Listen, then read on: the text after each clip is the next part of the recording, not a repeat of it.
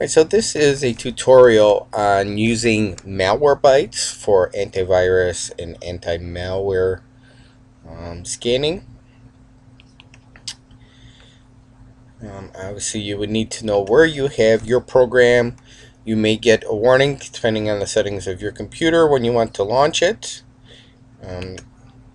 So you just want to accept that so that the program will open. Quite regularly, you want to update the virus definition list. If you have the free version, you have to manually update. I do this every time before I run, so you click update and check for updates. Even if you ran it earlier in the day, just go ahead and do a quick check. As you can see, it is downloading a new list here, even though I updated yesterday. I'm going to go ahead and let that list download. And it'll tell me now the new version is there. Go back to the scanner. Most of the time I do a quick scan.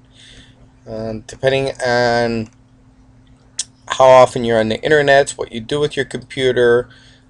I like to protect my computer, so I use this and other versions pretty much every day. And once a week I will do a full scan on mine, but that's up to you.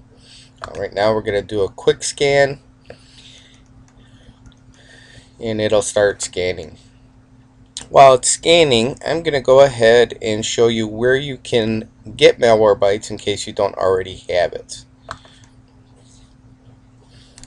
So you're going to open up an internet browser, and you can type in the address bar cnet.com and press enter. And this should take you to a site called CNET. This is a good trusted site where you can get all kinds of programs that are free. They have different reviews and other stuff. This is a good site to go to. But I'm going to go hover over the download page, and then I'm going to drop down to Windows software and then click that. When you drag down, depending on the downloads, this list changes quite often. Malwarebytes is usually somewhere near the top.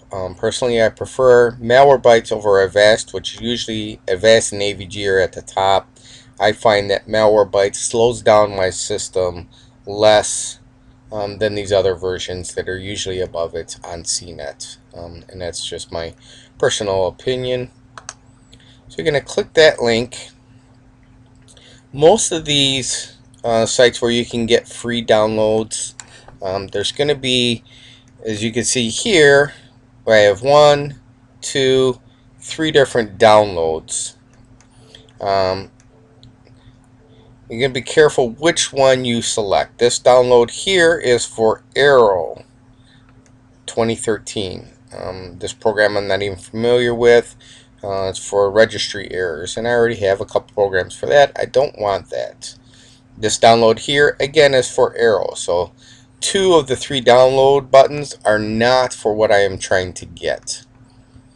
Right here underneath Malwarebytes anti-malware is the download link for the program that I actually want.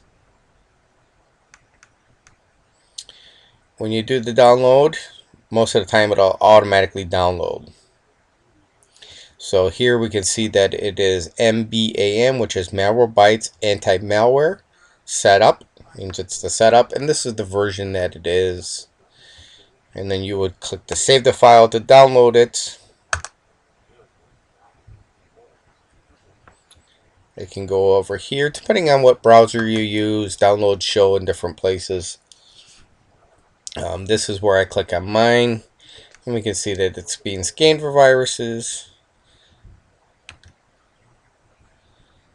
So if I double click this, it's going to automatically install, which I already have, and it is installed. So I am not going to go through that process. Another thing to watch out for when you're installing programs is a lot of times people are in a habit of just clicking next, next, next, or okay, whatever it is. You need to look at those. Malwarebytes tends to, at the end, one of the last screens, have where it installs a toolbar, which I don't like any toolbars on my browsers, so I have to uncheck that. And there's also a paid version of Malwarebytes, and it's going to initiate, instead of the free version, a trial version of the paid one, which then it's going to run out and then ask for money. So make sure you're not starting a trial of a paid version. You're not taking any toolbars. Also, there'll be other programs that you may or may not want. So you need to look while you're installing, instead of just clicking next, next, next. And I am going to go ahead and pause this until the scan is done and finish this up.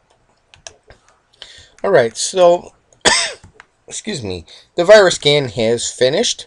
This pop-up came up. Malwarebytes has successfully clicked show results to display all detected objects.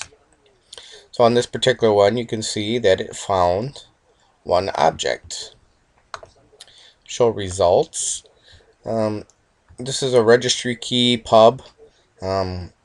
Pubs generally are going to be the most frequent thing you'll find.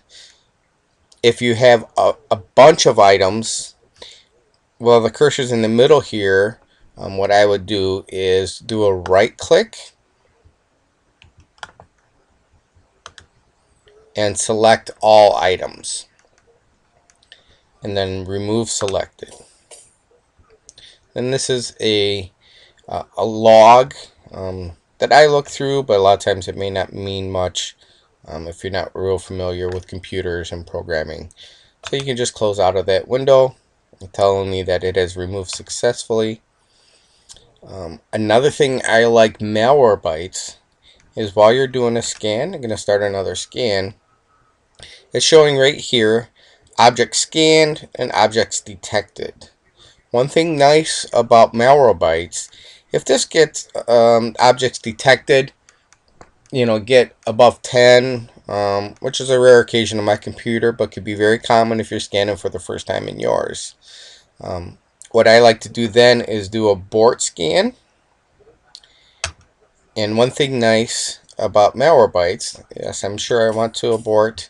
If it found anything at this point, I could still remove it.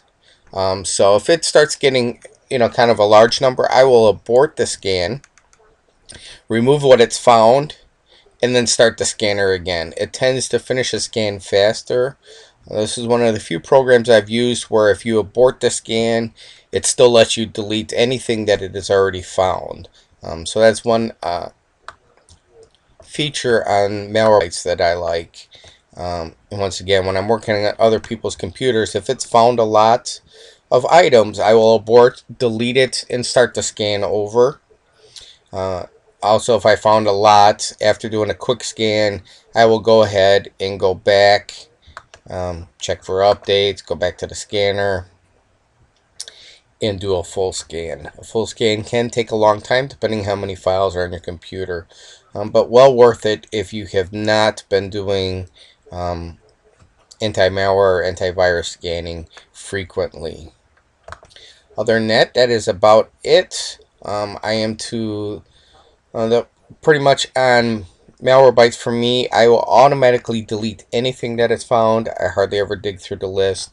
But it is good to look and make sure you don't have worms, Trojan horses, some of the actual viruses can take several scans to get rid of. So if you find anything like that, you're going to want to keep scanning until you find nothing. With that, that is a quick tutorial on how to manage Malwarebytes to protect your computer.